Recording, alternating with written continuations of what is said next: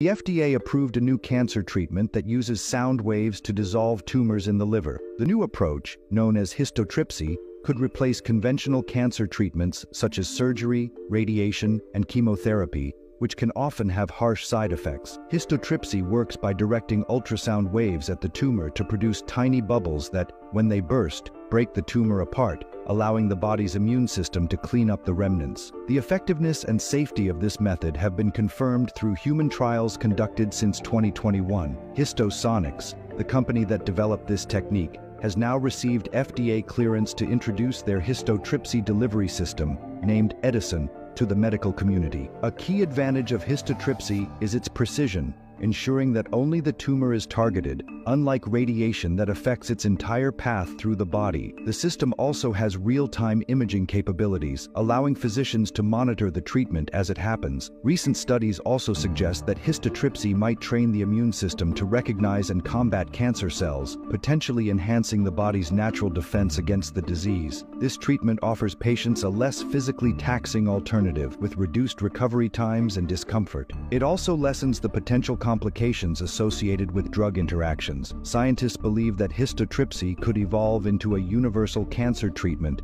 and possibly a cure in the future.